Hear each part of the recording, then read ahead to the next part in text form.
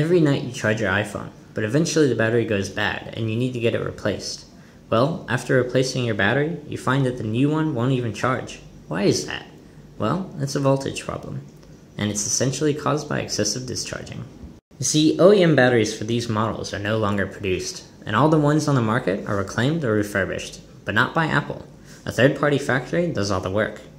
So why do recently refurbished batteries arrive to you defective? Well, smartphone batteries require a base amount of charge to keep them healthy, and it could be any number of reasons affecting that.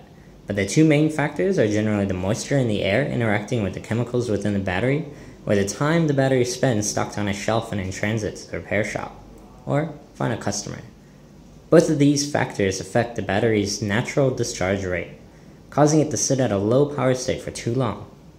The industry standard is 3.6 volts, and the aforementioned factors cause the battery to drop in voltage, leaving you with a defective battery. Because of this, we reject all batteries tested to be 3.6 volts and below. We require all batteries to be 3.8 volts.